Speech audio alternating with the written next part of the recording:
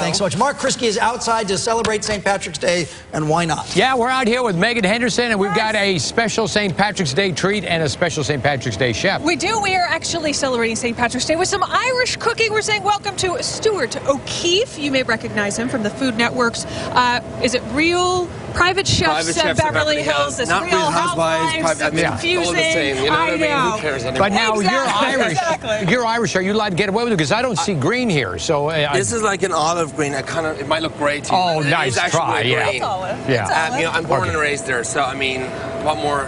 Do I really need to wear the green anyway? Exactly. That's all he needs. Yeah, we believe you. Well, welcome. You actually shot a show in Ireland as well recently, yes, right? I just was home at Christmas shooting my own TV show, The Lazy Chef. Oh, nice. So it's kind of like how I cook. I like to get in the kitchen for maybe about 15-20 minutes, prep food, get it in the pot, and then just let it just cook slowly and just for like a few hours. Oh, that sounds great. You're talking to the two laziest cooks Yeah, you could exactly. ever meet. So, all right, tell us what you've got today. You're going to start with a soup recipe. It's all Irish. So a soup recipe, I have potato leek and broccoli, and the broccoli kind of gives it that green, and it's like healthy. It's all like great vegetables for you. Just cook off all the vegetables. Some vegetable stock, just like simmer for about 20-25 minutes, blitz it in a blender, and you're done. There's your soup. Fantastic. Easy. Moving on to the braised ribs. They this look looks great. hard. Beef and Guinness short ribs, and you're going to taste them right now. I know it's early in the morning, but Yes. you know what? No. Oh, never too early for us, yeah. It's lunchtime. And I have them on a bed of Colcannon mashed potatoes, and it's a really traditional Irish dish. We have some spring onions, some cabbage, mixed in with the mashed potatoes, which just gives the potatoes a real bite, another level. So the meat is not hard to cook? No, it's boneless short rib. You get at the farmer's market, your butcher. So tender. And you braise it for about 2.5 hours. Yeah. Prep time is about 25 minutes, then about 2 hours in the oven.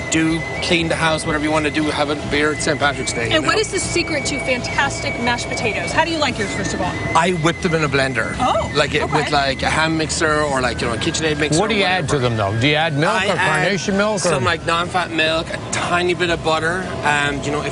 If I want to get them really, really soft and fluffy, I add some maybe like chicken stock sometimes. Okay, now people in Ireland, do they like it a little bit chunky or smooth? In Ireland, funny enough, more chunky. Ah, interesting. Here in America, it's about real smooth, like silky mashed potatoes. I love that. Okay, this I love. Beer and milkshakes. Okay, so we're going to make a milkshake right now. It's like a Guinness chocolate peanut butter milkshake. This is amazing. Just for today. So we have like 2 scoops of ice cream, just vanilla ice cream, your favorite one that you can find at the market.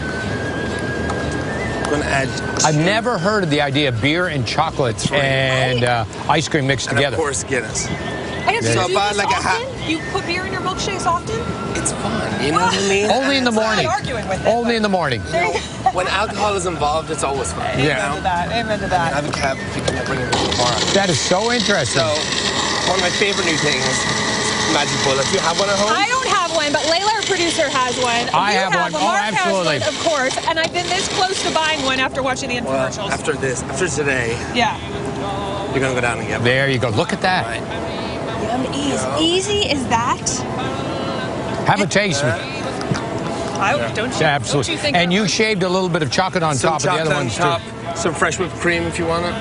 You taste the Guinness in there? It's like a little buzz. little thing of it. That is good stuff. Okay, I'll be hammering this back in a second. We know you will be. Hey, so folks can actually hire you to be their private chef.